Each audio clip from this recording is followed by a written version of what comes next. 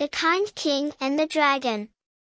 Once upon a time, in a far-off kingdom, there was a kind and gentle king who ruled over his people with fairness and compassion.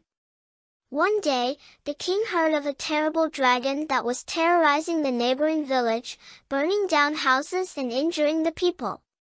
The king knew that he had to do something to help the village and put an end to the dragon's reign of terror. He rallied his bravest knights and set out to slay the dragon. But, try as they might, the dragon was too powerful for the knights to defeat. They returned to the castle, wounded and defeated. The king realized that he needed to come up with a different plan. He decided to seek out the help of a wise wizard who lived in a tower deep in the forest. The wizard listened to the king's story and knew just what to do. He gave the king a potion made from the rarest herbs, and told him to pour it into the dragon's mouth while it was asleep.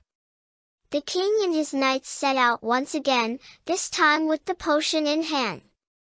They found the dragon fast asleep in a cave and quickly poured the potion into its mouth.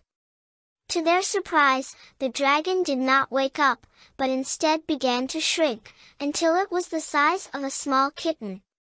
The village was overjoyed when they heard the news, and the king returned home to a hero's welcome. The dragon, now small and harmless, was taken in by a family in the village as a pet. And from that day on, the kingdom was at peace, and the king was loved and respected by all his people. The end.